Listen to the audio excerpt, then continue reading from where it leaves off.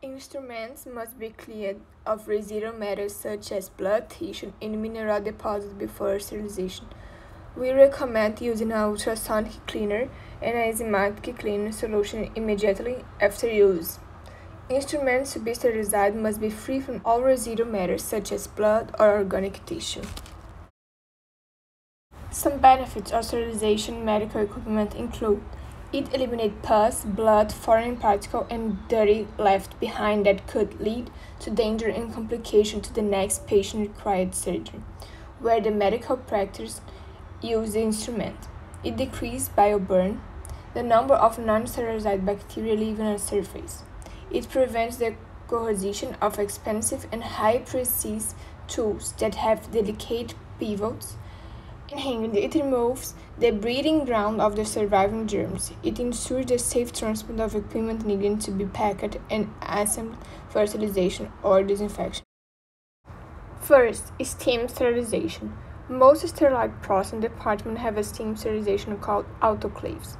This is because steam can clean many common medical devices and is typically the safest and cheapest option.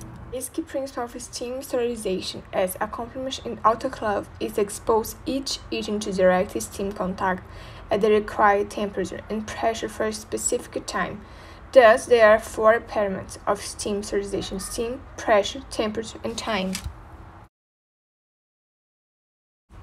Second, dry heat sterilization. When steam cannot penetrate an instrument or can destroy it, your next logical option is a dry heat.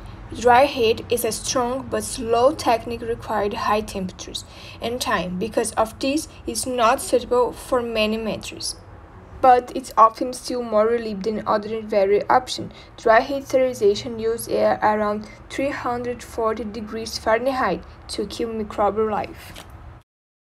Chemical sterilization. Prepared chemical solutions are involved in this process. Some chemicals often used in sterilization are ozone, ethylene oxide, hydrogen peroxide, bleach. These chemicals have the power to kill a broad range of pathogens and have properties that could be harmful to humans. You submerge the equipment into the prepared chemical completely for a certain amount of time until the pathogens die. Once sterilized, rinse off the equipment and allow it to dry. Chemical sterilization isn't suitable for biological materials, fiber option, and other high heat sensitive materials. Chemical sterilization can be gas sterilization or liquid sterilization. Plasma gas sterilizer. This type of sterilization uses low temperature hydrogen peroxide based gas plasma inside the chamber to keep any microorganisms or dental or medical equipment, including spores, bacteria, fungi, and viruses. When you added vaporized hydrogen peroxide to a chamber, it sterilizes the enclosed equipment. Once you remove the vapor from the chamber, it produces a plasma of a lower temperature, which ensures total sterilization for equipment. Oxygen and water are the remainder of this process and make this sterilization safe for the both environment and medical staff. While it's one more costly method, it's extremely effective and an excellent option for medical equipment and tools that are most sensitive. Vaporized hydrogen peroxide sterilizers. Like the plasma sterilization, you also use hydrogen peroxide vapor with sterilizers, but you don't use plasma gas when within the sterilization process.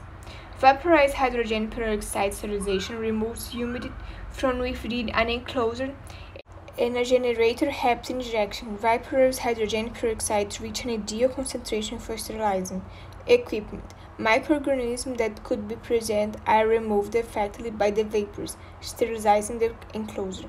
The process is then reversible by the generator, which breaks down the vapor into eco-friendly elements. Vaporized hydrogen peroxide sterilization has a low cycle time, which results in having the capability to sterilize high-volume batches of equipment.